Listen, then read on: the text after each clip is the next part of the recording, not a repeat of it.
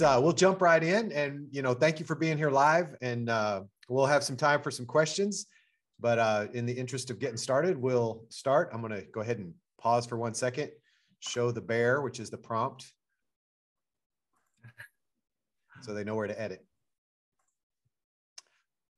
Welcome to the UCLA Anderson Drive Time podcast. My name is Dylan Stafford. It is a Friday before a 3-day weekend. This is episode number 90. We have lots of people still joining. Thank you all for sharing this 45 minutes to an hour. My guest today is just a wonderful human being, in my opinion, but I think everybody's a wonderful human being. I get so excited when I get to do this job. This is the best part of my job. So Yong Kim, class of 2023, is our guest today. As you saw in the advertisements, Yong is a newly promoted, well, actually moved to a new company. He's a new vice president of worldwide television publicity at Warner Brothers, a new company and a new position that he stepped into during his UCLA Anderson time. He's in his second year here. He's a double Bruin, and special place in our heart for people who went to UCLA in undergrad, where he studied sociology before launching a decade-long career in entertainment that he's had prior to coming back to Anderson. And the two things that kind of stand out about Yong that make him really, I think, a true Bruin and pretty epic that we get to introduce you is that he was on the UCLA Spirit Squad during undergrad and was one of the Joe Bruins and served in that role as the mascot of UCLA for 2 seasons. And as if that were not epic enough, Yong, this is so cool, Yong. You can't write this stuff. Oh my gosh. Yong shares a birthday with Coach John Wooden. So with that very, very long introduction, Yong, thank you for being here today. Well, thank you for having me. I mean, it's an honor to be here, and thank you, Dylan, for doing all of this. I know it takes a lot of time, and I know a lot of people appreciate it, but thanks. Oh, well, my pleasure. Being here. I don't know. I mean, I feel like all these people had probably like really fun things to do this 3-day weekend, but I appreciate you all showing up to listen to what I have to say, which I hope it's interesting enough. So, oh well, we are thrilled to have all our guests, and we're thrilled to get to kind of give a behind the scenes of before, during, and what's next for your UCLA double journey. And oh my gosh, great! People keep joining. We'll try to do about half an hour, 10 minutes on before, during, and what's next. So at the bottom of the hour, 12:40 or so, I'd love for you all to help guide the second half with questions. And I know many of you are friends of Yong, and we're thrilled that you're here. And some of you are newly admitted, and we're thrilled you're here. Some of you are alumni friends. So everybody, thanks for making this kind of a share success community conversation. So Yong, okay, give us a little bit about your backstory. Where'd you grow up? Where'd you go to high school? Yeah, so I grew up in San Diego, so basically been in the SoCal bubble my entire life, I suppose, and I still joke around with people that I have a horrible sense of geography. I feel like anything like north of like Santa Barbara is like NorCal, and I don't know anything like east of like Vegas. It's just the rest of the country. I mean, again, not to be flippant about it, but just to demonstrate how small the SoCal bubble was for me. And I grew up in San Diego, decided to go to UCLA for my undergrad. My parents also decided to move to LA after I graduated from high school. I went to Rancho Buena Vista, and they wanted to expand their business in Los Angeles. So I sort of ended up following them. I really didn't know that I was going to go to UCLA. And it's sort of, that idea that everything falls in place the way it needs to be, and the rest is history, I guess. I didn't realize I was going to pursue a career in entertainment either. I didn't really know that was even an option for me, to be honest with you. I didn't have any connections to showbiz whatsoever. I mean, I come from an immigrant family. My parents immigrated in the 80s, and I was born in Korea and moved over when I was 4. So pretty much, my access to the entertainment industry was very nothing. So it was very nothing. Anything. Yeah, so it's very nothing. So I do remember, I was driving by Pico Boulevard one day, when I was an undergrad. I think it was my junior or senior year, and I saw all these billboards on the Fox lot. And I don't know if you've ever seen it in Century City. And I remember just driving by and thinking, wow, someone's got to be doing something, behind these, gates. And I thought, maybe it might be interesting to learn more about, television marketing. And I feel like of all the different entertainment sort of like platforms, television always meant the most to me, just because, I think one personally, as much as I appreciate movies, I'm not, I don't feel like I have the attention span to watch something for 2-3 hours or even less than that. I feel like episodic is more my jam. And also I grew up watching TV, it was sort of like another member of my family, growing up, again, like from like an immigrant family, just watching TV shows with my grandma, it just feels more homey, I guess. So that's where I fell into it. And we bond with our families, right? It's yeah, like a campfire. It's just a digital version. exactly. So that's where I fell in love with television. And through UCLA, they have through the alumni association, I was able to build a relationship with this one person who helped me sort of get my foot in the door. And I guess that's where I am. I feel like I've had a pretty traditional trajectory in terms of my entertainment career. I started off as a page at Paramount, and I have many good friends that I've met there. And then from there, I went to the executive assistant at 20th Century Fox Television at the time, and was in marketing and brand management there.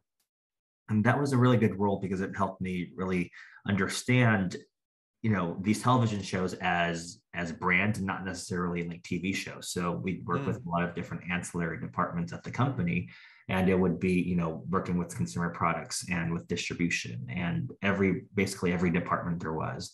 And then from that, I wanted to really transition my role more into PR because I just wanted more tangible results for myself. That was sort of how I wanted to measure success in my book. So like with marketing, it was a lot of like more nebulous, like numbers and impressions and that kind of stuff. But I wanted to like actually be on the, ground floor, at events or seeing like, our talent, like on late night talk shows or on cover of magazines, I like that was more fulfilling for me. That's what I needed. So I was able to transition over to PR at NBC Universal and sort of worked my way there. And then I was recruited back to Fox to do more PR there. And then that ultimately merged with the Walt Disney Company. And then I became a Disney employee for a few years after that. And then based on my current boss, who I used to work with at NBC Universal, was leading the team at Warner Brothers Television Group, and asked me if I wanted to join her. So I said yes. So I've been there since November, and it's been a good run so far. So yeah, that's sort of where I am, and it just really shows you like the power of an organization that can really help you move forward with the next step. And I think one of the benefits of being in LA and specifically Anderson is that you do get access to being in the entertainment capital of the world. And to be honest with you, like I've talked to you about this, I've talked to a lot of people about this, is based on where I am, I don't necessarily need like an MBA for my career in the sense of like, getting the jump start. But I have found value in my own ways of with these with the electives that I'm taking, of like how to be a better manager, or, how to motivate people, or how to be a better speaker, or how to present better, have more executive presence. So I've been able to really find my own lane within the MBA program, while doing so, having my job without having to move to another city or anything like that. So it's been super beneficial in that sense. Well, so we've introduced the arc of the story of our hero, but let's go back and tell a couple vignettes. So okay, just to give a couple, because that's also a thrilling part of your story, in addition to kind of the page to vice president, right? Like that's pretty epic. What are you going to do with the next decade of your year? Oh, well, maybe I'll do what Yong did. Yeah. But so how'd you choose UCLA for undergrad? Well, I mean, it was I knew I had to keep my job. No, no, And no, no, no, no. I want to go back because I want to get the oh, mascot. my I want to hear about the undergrad. mascot. Sorry, my Yeah. undergrad. From San Diego to you, because remember you were leaving, you were going to Canada basically, because you didn't realize that there was anything north of. Exactly. I mean, what's funny is that I didn't really have a lot of knowledge of UCLA, to be honest with you, during my undergrad, and I don't know why that is. I always felt like LA to me was just sort of like really far. Again, like my bad geography. I've always thought about myself going to the East Coast for undergrad, Really? and Okay. and I don't know why. I think it was just being in Southern California. I thought I wanted something completely different. Like, I wanted maybe like the Four Seasons, or I wanted to feel like that sort of it's like the romantic feeling of like, oh, I've got to pack and head over to the East Coast and then come back for Thanksgiving with my family. And, I'm someone like, so I didn't really, it wasn't on my radar at all. And then somehow I just managed to choose UCLA. It's weird. I mean, it's like that UC system. I think there's some I don't know, I forget. If you're a part of like certain percentage of the class, and you get admitted into UCs automatically or something. It just happened to be that way. And then also I don't think I fully understood the financial ramifications of being an out-of-state student either, until I like actually compared like what it is, at being a UC student versus like going to Boston for school or something like that. So your parents were probably like, whew. Yes. And then,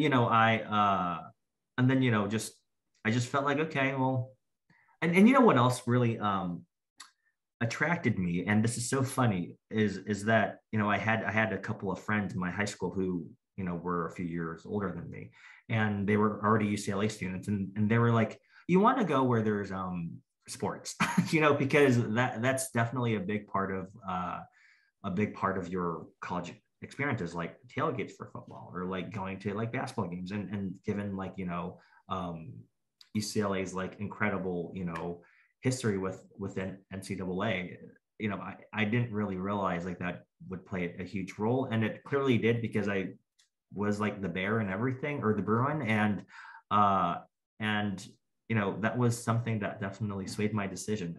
I looking back, it's funny how it's like that one little thing of like having a college football team would make the decision of which school you go to. So that's where I went. And I will. And how about sociology? How did you get into that? You know, because your parents are business people, right? They have their own business. That's right. So I feel like I was influenced by my parents, and like I said, as a lot of immigrant families are, they do their own small businesses, and my dad, I worked with him growing up.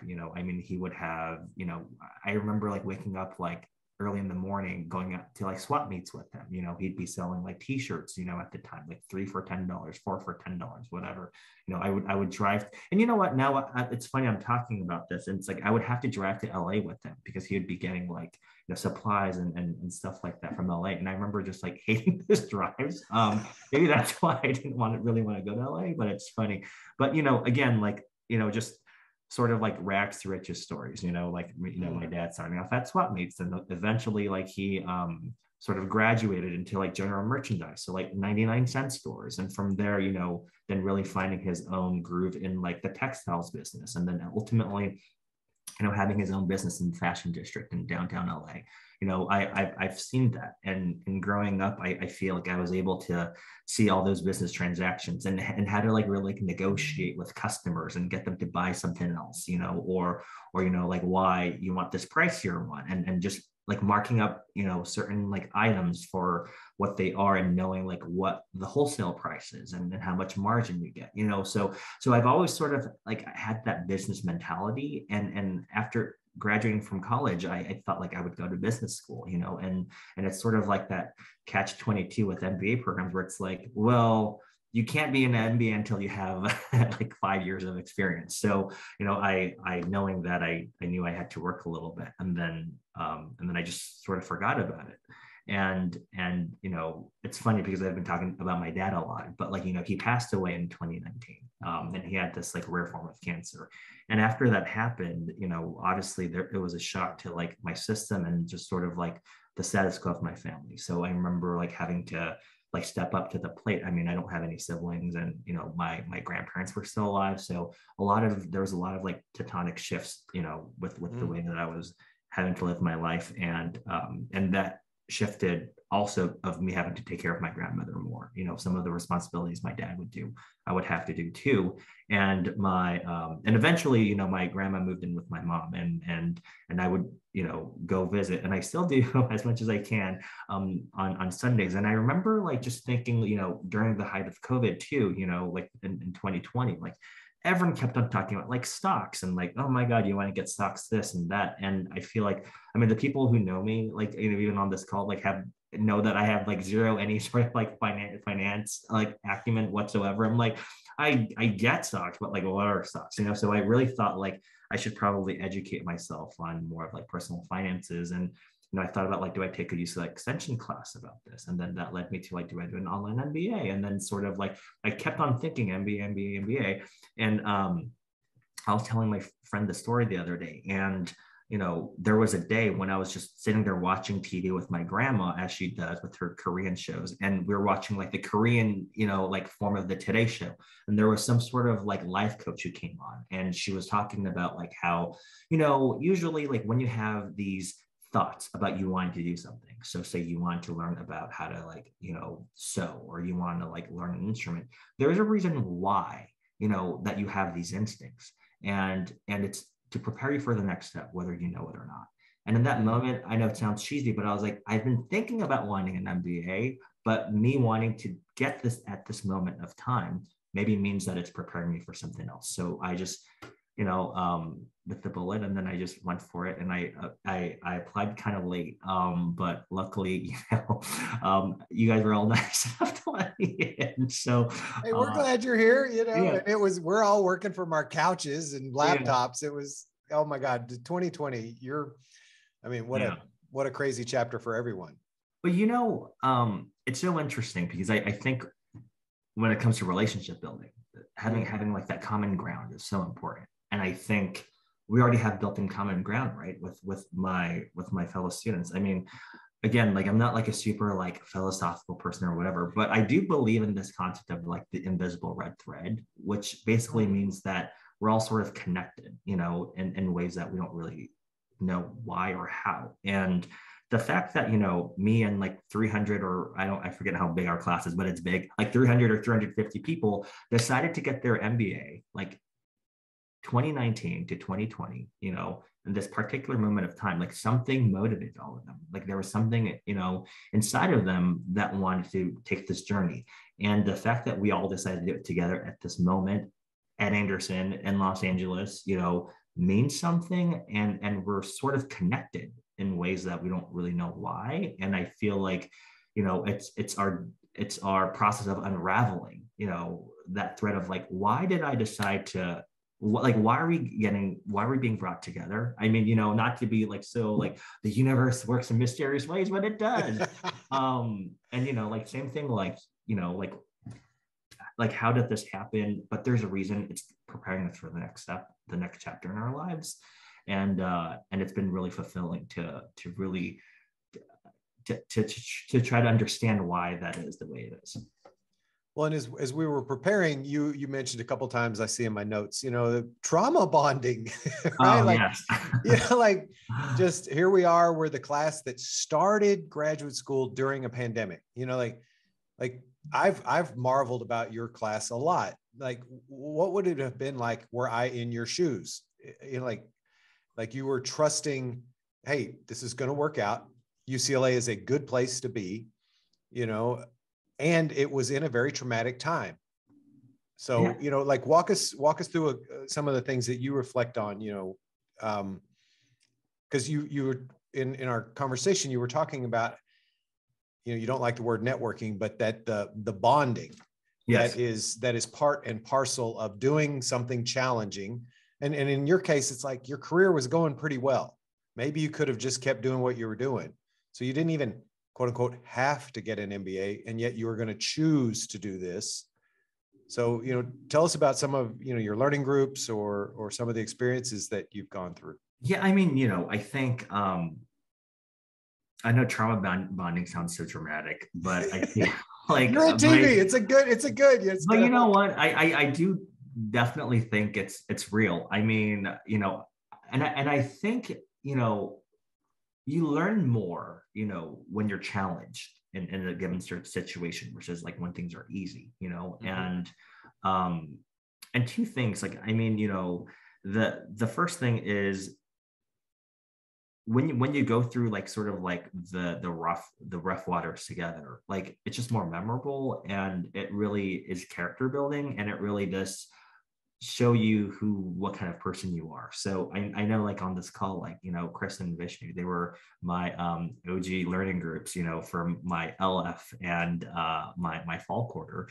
And, and I just remember like, being so uncertain about everything, just like, it's like, I don't know these people, like, will I like them? Will they like me? Like, is everyone going to pull their weight? Am I going to pull my weight? There were all these like uncertainties, and, just, we got along so well, and, like forever, like I'll always have like a special place in my heart for them, and that's because we went through like the whole trauma of like, like getting into business school, starting off being on Zoom. I mean, like literally it was getting to a point where I was starting to like memorize everyone's backgrounds, and it's like, oh, they're not like in their house today, or like, where are they? Like, Did they take a book off the shelf? Exactly. It's like, I literally can, like, I remember meeting everyone for the first time when we sort of had this mini version of like people being able to go on campus, every other week or a few times a quarter. We called them the roomies, and then there were the Zoomies.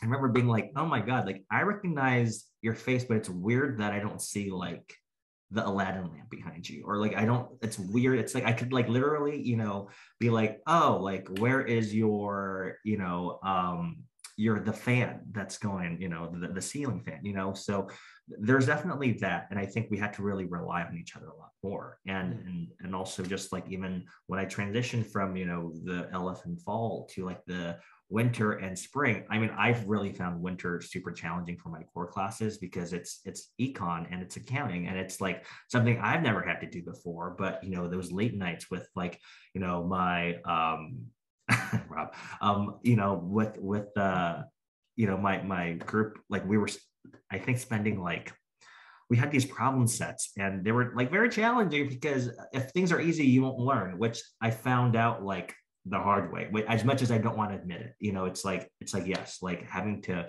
do these problem sets until like midnight, finding where like the demand and supply curve, for certain things, with my learning group really like was in a way like the worst of times, but also the best of times, and I feel like going through that together, we feel like, again, like so bonded for the rest of my life. And you talked about like the term networking. I sort of like really hate that word. And I know that's sort of like supposed to be in our, makeup of business school students and professionals. But I just feel like the term networking is so transactional. Like, I mean, it's just like, to me, networking is like, I go to a mixer.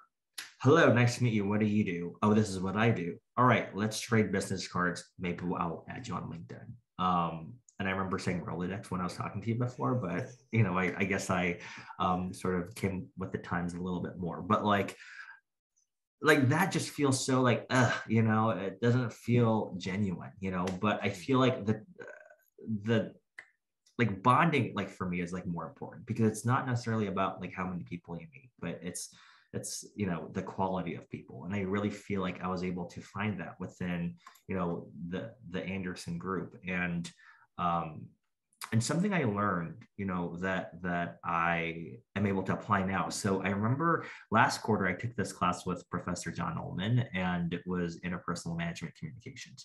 And one of the topics he talked about was creating your board of directors. So, I feel like I am in a good place where I have, like I don't even want to say board of directors. They're more like board of advisors to me, like they're people that, that I would go to if I had something. And it's not, and you can say that's networking, but that's really not, because we have already like a built-in relationship where it's like I feel close enough where I can go to you and ask a question, be vulnerable, and vice versa. Like you can come to me and ask me a question about like just general like help with about your industry, picking your brain about something, like that is much more to me valuable than the whole like I'll meet you for 5 minutes, I'll never see you again, maybe for the rest of my life. And if you want to call that networking, great. Like networking has been great, but to me, like I feel like there's another deeper layer than that, which is really this being connected and relating. I think relating was one of the tenets we talked about in LF, right, with Terrence Swan. Like relating is so important to me and connecting. So I have found so much value in that, and like there's so many people here that I would go to, with all my questions. Like, I mean, literally, every time I feel like I have a tickle in my throat, I literally like text Myron, because he like is literally this operations mastermind for all like the COVID clinics in San Diego. And I'm like, what do you know? Like, do I have COVID? And just like, it's just great things. And it's been super, I don't know, it's very rewarding. And I don't know, it's like going to my last year, I'm trying to make the most of it. So we'll see. So yes, networking, yes, but like I just hope it's like deeper than something that's just very like ephemeral. Well, we're about halfway through. I have some more questions. I talk all day. I love hearing your story, but we have some new admits. We have some of your fellow classmates. So I'd love either some questions for Yong or oh God. or suggestions of stories he should underline, since we have some great participants. So I do want to open it up. So anybody have anything they'd like to? Well, while people are thinking about what they want to ask, and I'm totally fine if they don't, but there are definitely a lot of people here that I've found so much support with, and it's funny because it's like from people that I didn't really expect it, and I don't mean to say that in like a bad way, but it's like there are literally like hundreds of people in this program, and not only just in your class, but like literally like probably like 900 people while you're a student, and it's impossible for you to like know everybody or get to know everyone closely, but I do feel like at this point, at this juncture, 2 years in and going to my final year, that I've been able to build like an army, of people that are there for me. And strength comes from places where you didn't really expect there to be. So, like I remember I've gone on like a lot of trips with people, and almost like sort of like in the COVID bubble, and just even like, when someone like Janet Huang, invites you to like a trip, you better go, like, and the results from that is like, sort of like this fun, bonded, group of people where I feel a lot like stronger, and it's just nicer to be like, to feel like you can just sort of like, let loose and just be with your friends, and outside of the whole like business school thing, and outside of the work stuff, and outside of like studying and like your obligation, it's like you can just like be normal with people. And so some of these like trips that we've taken upon ourselves, I think has been super helpful. So like Aspen, I've gone to some people with like Hawaii, these are all like not like Anderson sponsored events, but like I said, you feel so comfortable with these people that you would like travel with them. It's like, and trust me, it's like you don't just travel with people that you've met at a networking event for 5 minutes. You know what I mean? It's like there's been some sort of like a lot of like events or incidents that have happened in between for you to feel comfortable enough to do that, and you're still willing to want to be friends with them after you've traveled. So I think that says something. Well, and Debbie Marin asks, great talk, Yong. What do you find has been a hidden skill of yours that you've discovered while at Anderson, or a lesson gleaned at school or class that's proved valuable at work? Yeah, I mean, thanks, Debbie. I mean, she is also an amazing person I've met through this program, so I appreciate that. And I will say, a hidden skill, I think the whole like term, I feel like everyone feels this way, and everyone has probably talked about this, is like the whole concept of like the imposter syndrome. It's like when you first start, it's like, am I supposed to be here? What can I offer? And I felt like I always knew I couldn't really like offer anything like hard skills wise, like I'm not the person that you're going to go to be like, where's this budget stuff and this balance sheet, and the fact that I even know what a balance sheet is still like kind of a miracle. But I think one of the I think, sorry, Anderson. Yeah, like that, like the promo. I think it's just me being able to be myself and help deepen relationships. I see myself as sort of like a broker and almost like a bridge. So it's sort of like how I fell into what I do for a living. And I sort of compartmentalized a little bit of like school and work. But I came to the realization that I could bring, some of the stuff I do for work, that I've been like successful at, into like this business school experience, which is, when I'm at events, making sure people know everybody, make sure there are people mingling, making sure that, I'm bringing people together as much as I can. And, I think I came to the realization that a lot of people, I mean, just most recently, there was someone I was talking to, and I was talking to him about one of the classes we're taking about advanced management communications, which is like a very interesting class about presentation skills. And, and this individual was telling me that, he is an engineering background. So, that some of these classes, have been super valuable to him. But to me, like, it sort of like comes to me as almost like second nature, but it's almost like, helping and uplifting those people who need a little bump in like the soft skills, I suppose, which I would argue is like very important, It is. And really helping elevate them and making them feel like included, and that, they can have a conversation with people in a safe space, has been super valuable to me. And then, and I guess another thing, to like Debbie's second question about like what sort of like lesson I learned at Anderson, that's proven valuable at work is, it's just a lot of little things, to be honest. So I was just thinking about this the other day, and back to Professor Ullman's class I took last quarter. He talked about listening, that whole concept of active listening. And I think as individuals, we all feel like, we've done, I mean, FEMBAs, it's like you've all done okay for yourself so far, and you feel like the way you behave or the way your personality is or whatever, has like, taken you this far. So it's like, what's the big deal, right? It's worked so far. I know. And I've always believed that I was always a good listener, but then that class actually told me I wasn't. And I was sort of like shocked. I was like, wait, what? And one of the lessons that I learned was that you could be listening, but you have this inherent bias where someone is talking to you, but you already have like your decision made up before someone talks to you about it. So, and I had a moment of self-reflection. I'm like, oh my God, like I do that, So like when someone on my team like comes to me and says, I have this proposal, in my mind, I'm like, these are the reasons why I can work. These are the reasons why I can't work, but I need to like take that away. I need to give this person a blank slate and have them,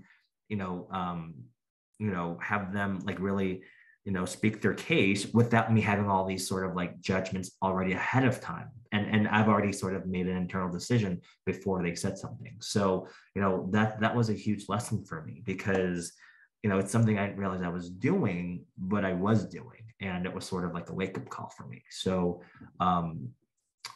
so like little classes like that. And I was talking about how I sort of like fell, and sort of picked my own lane, coming into this, I knew that, I would want to, like learn more about, more business stuff. Like, I want to learn a little bit more about like finances, and I want to learn more about like accounting, like, sure.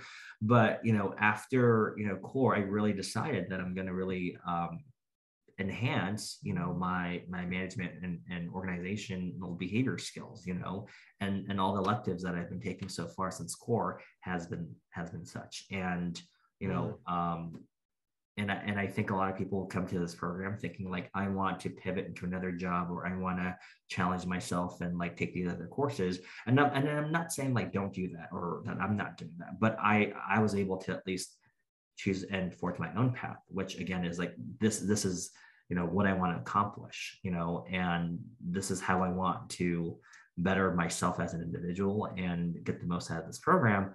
And I'm glad I was able to do such things. So, you know, if you are someone who really wants to enhance, I would definitely recommend you really like pinpointing exactly what areas of about your career you want to enhance, and just really going for it like all the way through. Well, I'll give you, Robert ask, you know, what are some of your most memorable memories at Anderson so far? And also when we spoke, you talked about your class with Professor Cassie Maligner-Holmes and her happiness and about experiences. So maybe you could even blend those two together. Yeah, I mean, you know, Robert, I mean, there's been a lot of memorable experiences, but you know, I must say though, it's interesting. So Robert Chai, for anyone that doesn't know, is in our class, and you know, I have an interesting history with him. So Robert and I sort of crossed paths in undergrad. So Robert was actually like a key player on the football team at the time when I was also doing my Bruin thing, and so you know. Also, like, you know, he's like a friend of, you know, my big bro, I guess. And so we like sort of had our paths that crossed. And I will tell you, the reason why I'm telling you this story is he's someone that I was able to sort of like have I don't know, to I guess revitalize our relationship through this program. I had no idea he was going to be in this, and I don't think we were really talking. And literally, I saw his name during like LF, and we're like, "Wait, are you in this program?" And we're like, "Oh yeah." And then you know, I think we're able to you know, sort of like, you know, develop a relationship that's, you know, even like more bonded than before through, you know, our trips to, you know, some of the Anderson festivities. And it's just little things like that. So like to your point, you know, in Professor Cassie's class, you know, it's the life design and like the application of like science of happiness, or I don't know, it's something like that. Sorry, Professor Cassie. But basically there's this concept of like hedonic adaptation, which is the idea that like nothing, basically like you get sick of stuff. You know, so it's like the same idea that like if you're on a vacation like to Hawaii and you get an ocean front view, the first day you're there, amazing, you know, right? And you're like, I can't believe this is breathtaking. But then for someone who like lives there, is it the same? Probably not. I'm sure they appreciate it, but just doesn't have the same effect. And it basically like is that idea that, you know, things like money or things like what car you drive, what kind of jobs you have, like those are all sort of like short leading, and it doesn't matter because those aren't the things as much as you think makes you happy. They don't.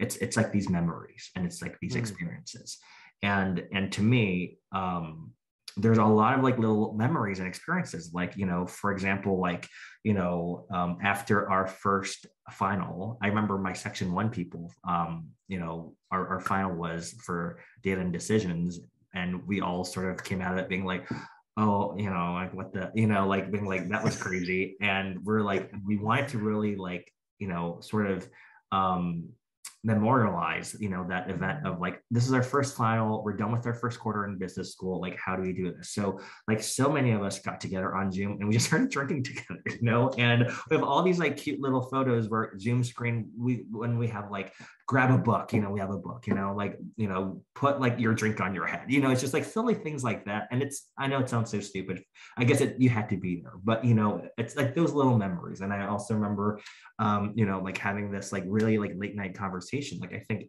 you know, it was like Allie and Myron and like Margarita, who's not here, you know, where we like really talk about really vulnerable stuff. And you know, like it's those things, and us being able to really harness the opportunities of ways that we can connect with each other and be social, even during the COVID environment, I think has been super special in that sense. So, you know, I think about the whole Anderson experience in general. And just looking back, you know, and to my point about what we learned in the happiness class is that, like, yes, like business school is expensive. I'm not going to lie, you know, like, you know, it is a hefty investment, but at the end of it, you know, I don't necessarily think I'll remember how much, you know, the units cost. I'll remember like the moment when, you know, I went to Dubai, and I am forever like, you know, bonded with these people that I feel like I went like through life and death with because of like this COVID outbreak in our group, or, you know, or like, you know, celebrating like Kevin Chee's birthday party this, you know, past weekend where, you know, where we all got together to really like show up and like celebrate this one individual, because it's like when someone invites you, you know, you clearly like mean something to them. So you want to show up and you want to be there for these people. So it's like those little moments, I think, that really add the overall value to the program. And as much as like expensive as this program is, you know, you're sort of like not going to remember how much it costs. Well, you remember how like it was an expensive thing, but all these other memories, I think, will definitely elevate enough to feel like it was well worth it at the end of the day. Mm.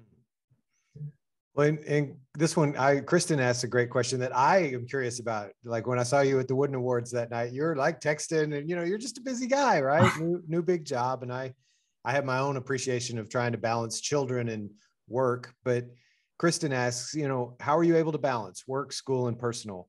What recommendations do you have for other students to make the most of their time at Anderson? I don't know. I feel like I should ask this question to Kristen. I feel like, you know, she's Superwoman. So I feel like, you know, she does everything so well, and does it with the style too. So I feel like, you know, again, this question should be directed to her. But I mean, you know, I think, listen, like there are, you know, so many. Rolling my eyes, she writes. I've never had such an active chat. You guys are great. I love all the attaboys that you're giving y'all. Oh my gosh. Awesome. You know, I think something's got to give. You know, I feel like you really have to prioritize, you know, what you can do. And I think, like, to me, sort of like the older I get, you know, it's like you have like these little like circles of like your life, right? Where it's like, here's like school, here's your personal life, and here's like, you know, work, whatever. And they actually start to kind of converge more and more. It's a very gross Venn diagram thing, you know, where it's sort of like this eats into that and that eats into this. And I think like one, like, you know, just organization, you know, just making sure like calendar wise that you're good. And just knowing your limits, I think, is also another thing. So like for me, like I didn't take summer school last year, you know, because I knew I needed a break, and I knew summer was going to be a big time for work. And so I, you know, try to plan as much as I can in advance. Why the LOL, Robert? I don't get it. Why is that funny? I don't know. I feel like there's something he wants to say, but he's not saying. Focus on your, okay. Oh, no, I lost my focus.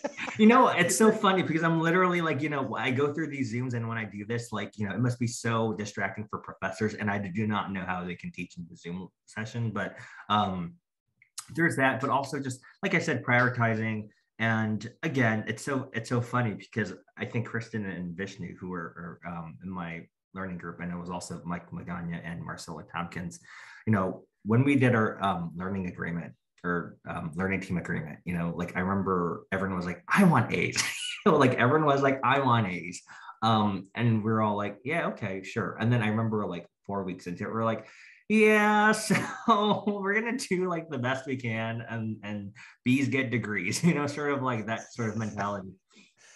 You know, I think you have to really like just think about what you want to get out. Like for me, like I appreciate the academia and wanting to strive for your best to get A's, you know, or whatever. But, you know, to me, it's really like the personal relationships that's super imperative in my journey with this MBA program. So not saying that I'm going to be totally negligent with my schoolwork, but, you know, I'm also not going to stress so much about a paper where I miss out on like milestone events for people, you know. And So distracting, the chats. Thanks, Janet. Yes. But there's that. And I don't know. I just feel like everyone has their own way of doing things, and some things will suffer. I mean, there's only the pie is as only big as is. And if you're devoting, this much time, that's infinite, and then something else is going to drop. So really, you have to just manage your own timeline, I think, and figure out what's more important to you in that sense. Well, there's a question from Amy I want to ask, but before that, I just want to see if I can slip this in.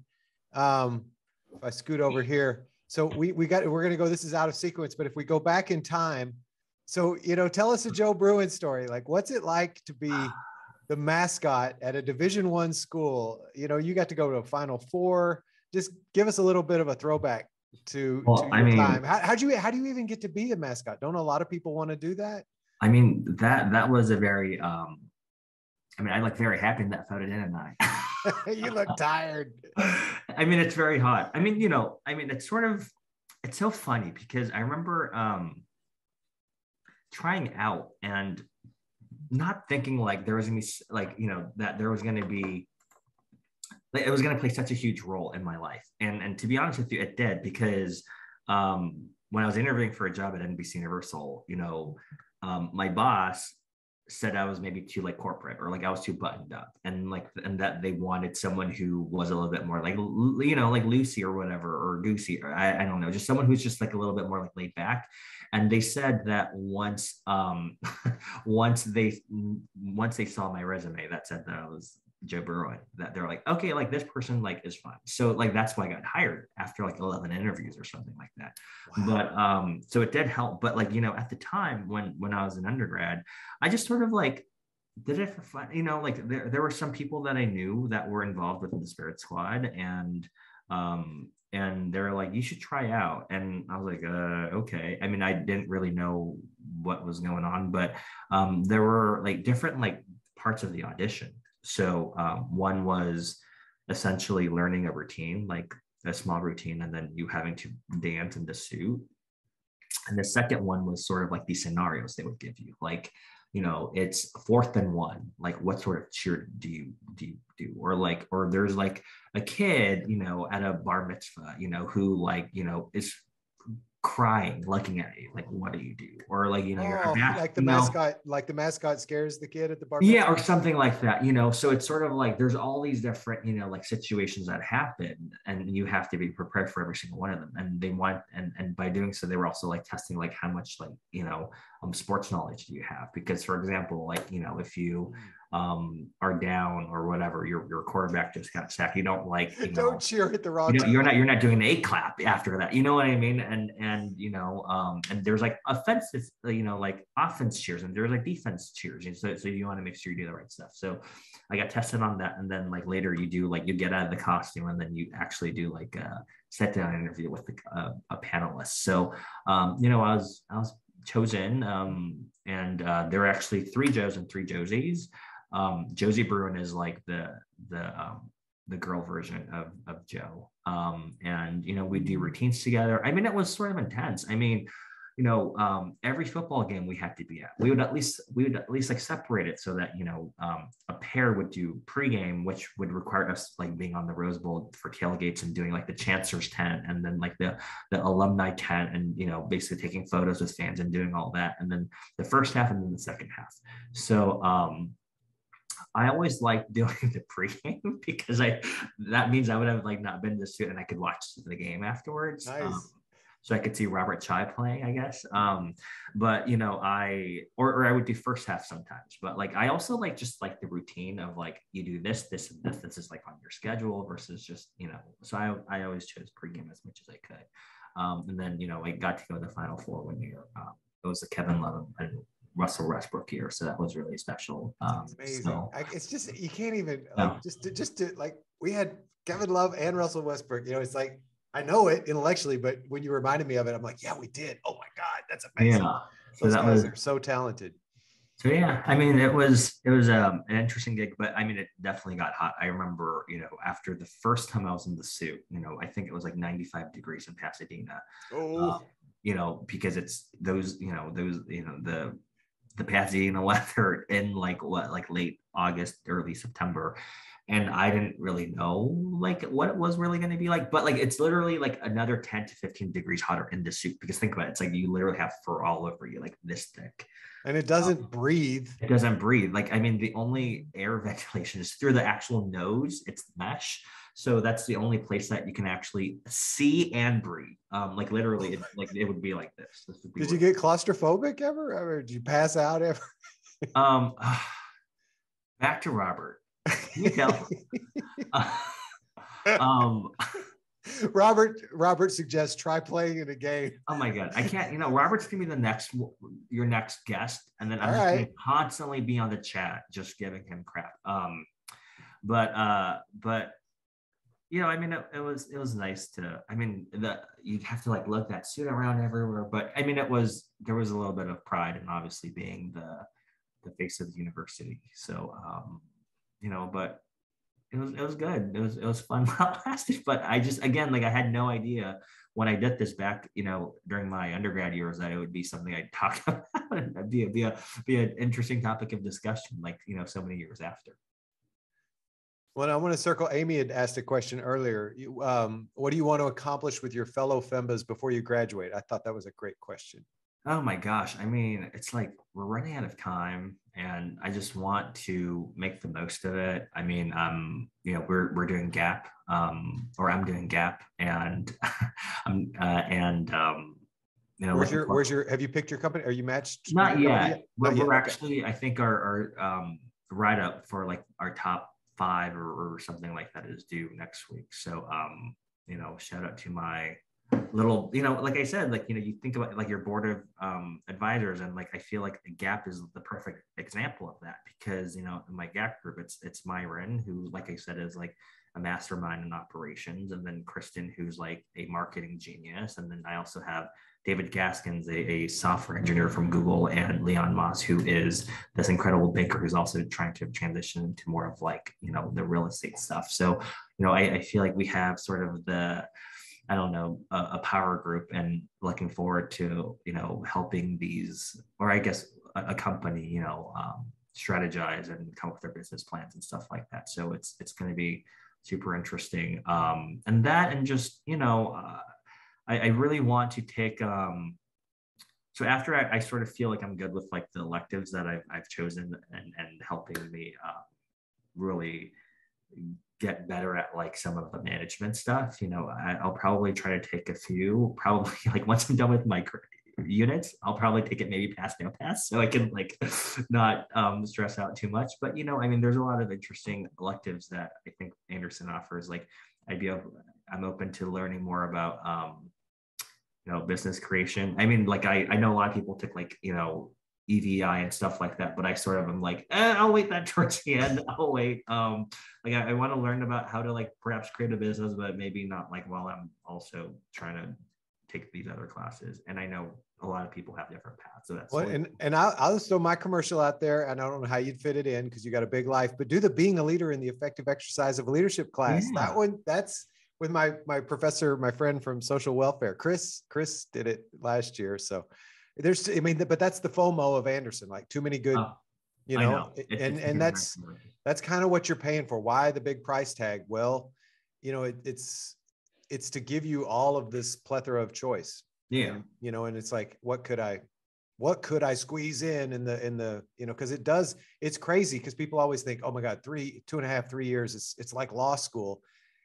And it's always the same thing. You get to GAP and it's like, oh my God, it's going to be over pretty soon. Yeah. You know, because GAP will pull you through the summer and the fall with velocity. And just like little things. Like, I mean, by the way, I still have not been invited to Henry Ma's house for a home cooked meal that everyone keeps raving about. So hopefully, you know, that's something that I'll be able to do soon. But also just, you know, I mean, like Amy and I were in section 1 together my first year, and I'm actually in both.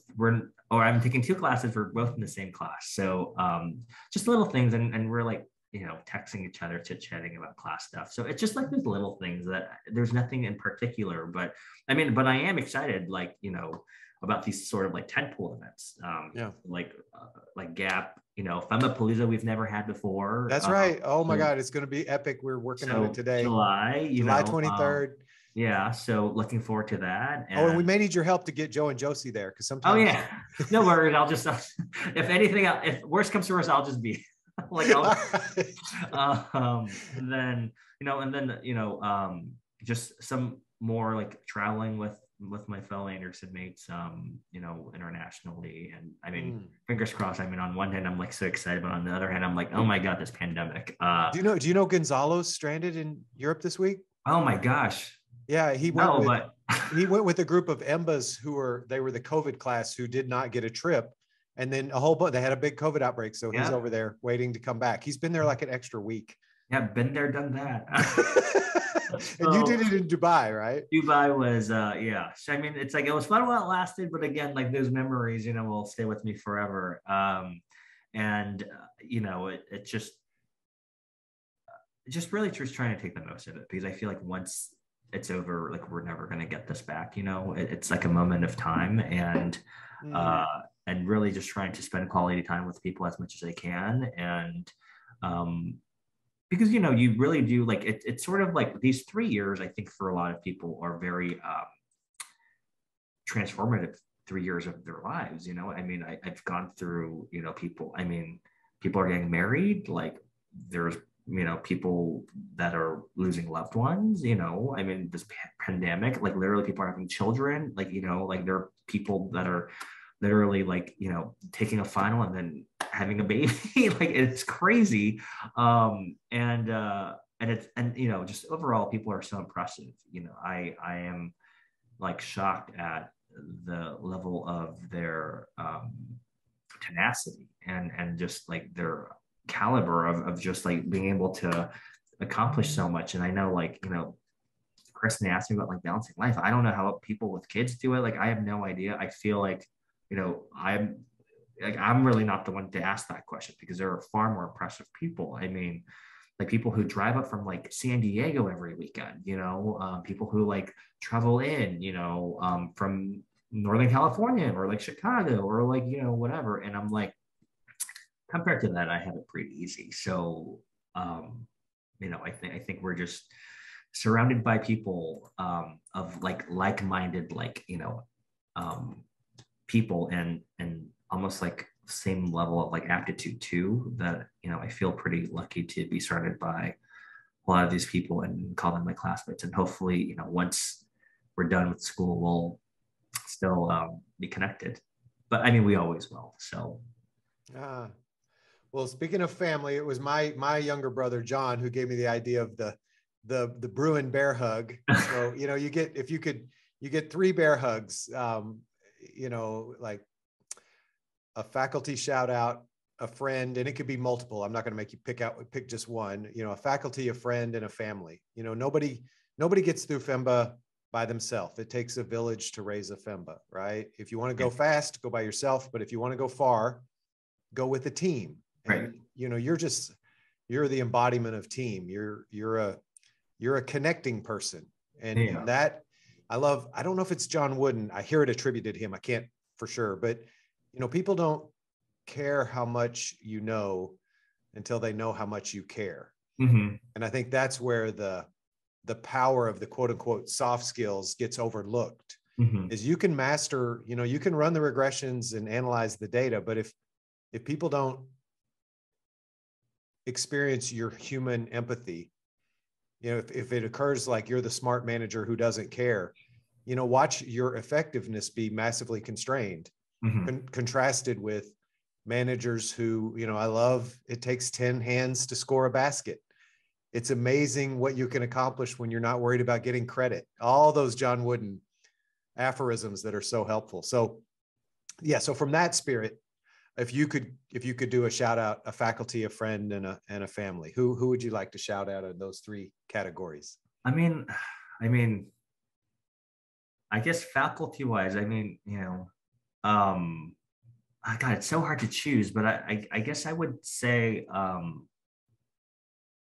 maybe like the first professor I had, it was Professor Hang Chen Dai, for OB and LF. And I guess just sort of because I think she was the first sort of like person who set the, I don't know, just in my career, like MBA career, I guess. And I think those professors are always like really indelible to a certain point, but also like most recently, like if you have to get COVID and be stuck in Dubai for 10 days, then I suppose, you should receive the Professor of the Year honor. So I know like Professor Sussman's getting that. So we were just invited over to his house the other like last week or something. So so that's been really cool. And then friends wise, I mean, it's like so hard because I mean, like literally everyone here,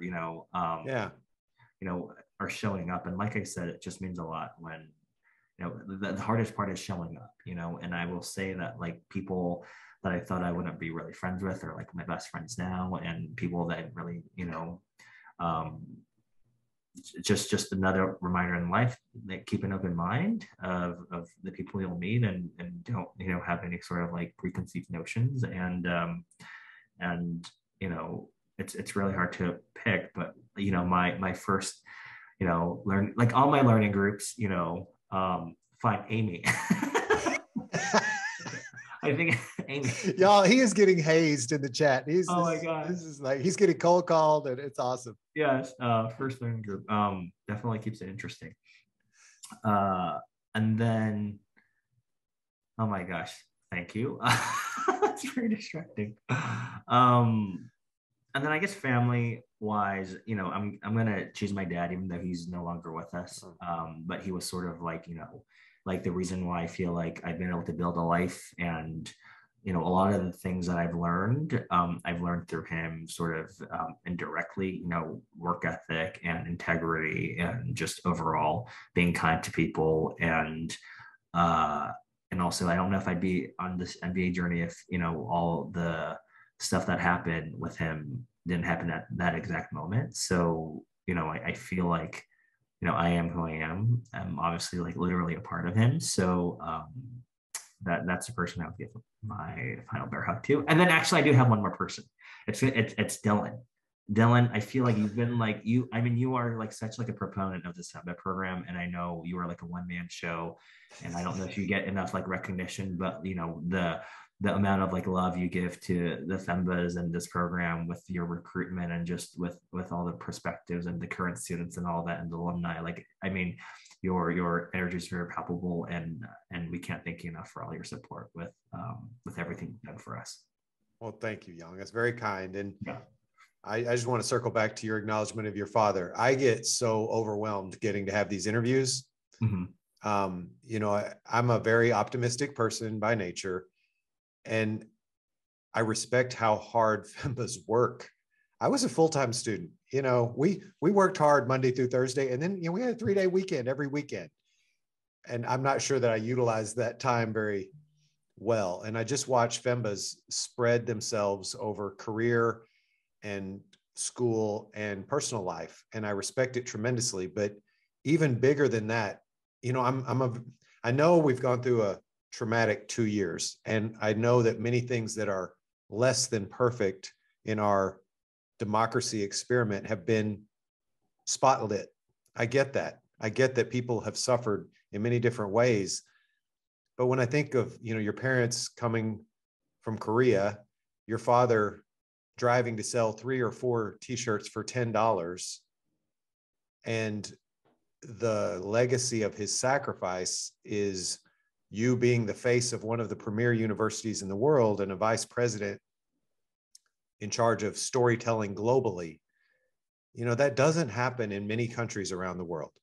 That story just doesn't even have an opportunity to exist.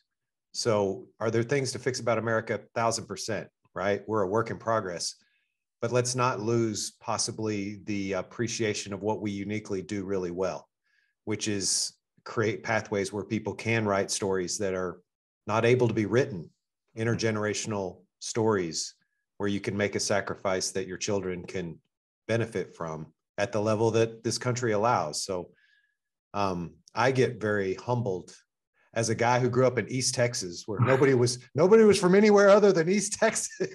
Nobody moved to where I grew up. Yeah. We were just already there. I I am humbled by the energy of California. Thank you. You know, to attract talented, hardworking people hoping for something better from around the world is a humbling legacy that we're all somehow a part of. So, right. And I'll end the conversation by saying this, that I really do believe that like everyone has influence. And I think in order to have influence, you have to give influence. So I think we all have it in ourselves. We don't know yet. We just need to harness that energy. And I think, you know, with the people you're surrounded by and the people that you can make a difference. I mean, I do really believe that, you know, there are a lot of bright minds, you know, in the world, but for all of us to be gathered at Anderson at this specific time, you know, that everyone has the power to change, and they also have agency to change. So, you know, I think it's important for everyone to work together and, you know, really leverage those solid relationships that you can build in like the 3 years or sometimes less. You know, some people graduate early, but that's really the power of, I think, the Anderson brand and of the people that, you know, we're spending the 2 to 3 years with in our very formative years. So I, you know, thank everyone, you know, that's showing up for me here today. People who probably want to show up, but kind of and all that, but it's been definitely a hell of a ride, and I wouldn't have it any other way. Well, thank you, Yong. Thanks, everybody. I know we went over a tiny bit. Thanks for this extra time. Robert, you're cracking me up over here. Please run for president, Yong. Oh my gosh. I love the comments. These have been wonderful. And if you guys want to come off camera, anybody wants to do a shout out here. Thanks everybody for being here today. This has been a treat. So I'd love to see some faces behind all the, let me unpin us. Oh my God, is that Faye? Hi, Faye. And by the way, shout out to like the spouses too. I mean, seriously, like they deserve so much. I mean, you know, geez. Yep. What Faye? Anybody want to say anything? There's Robert. Oh my God, you guys are great. Hi, Janet. Hi, Henry. Hi, Makai. Yeah, Makai. Hey, Chris. Oh my gosh, so nice. Thank you. Dylan, literally everyone here, they all need one of these interview things. They have such like tremendous stories to tell, in my opinion. Well, I'm ready for a new job. I want to be the assistant dean of storytelling. Yeah. And I think we could actually, like, it's in our wheelhouse. Like, we are Los Angeles. Mm-hmm. And I think actually I've got some ideas for a technological infrastructure where we could be like Stand and Deliver Part 2, you know, sharing your story digitally. And we could create a FEMBA podcast pathway, you know, because I don't have enough. I barely, you know, I have my wish list of people that I would like to interview has like 65 names on it. So it's like a reality show. I feel like we need a reality show with them. I wish I knew some executives in entertainment. Gosh, if only I had some connections. You know, I don't know. People like reality shows. Like maybe, you know, like, and what can we, like, what would be on brand, right? Like, what is brand in Los Angeles? It's red carpet. It's sizzle. Mm-hmm. It's stories. Yeah. I don't know. Sounds about right. All right, Janet, let's talk afterwards. Yeah. Myron's spring break reality show idea. Oh my gosh. That'd be perfect. Oh my gosh. Vegas. Oh, that's a series in itself. Awesome. Well, thanks everybody. Well, thank you. Yong and I didn't know what to expect on a 3-day weekend. This was epic. Yeah. To have so much support. You guys made it really fun. Thank you so much. All right, now everyone go enjoy your weekend. All right, we'll end it here. Thank you guys. This was a blast. Thank you.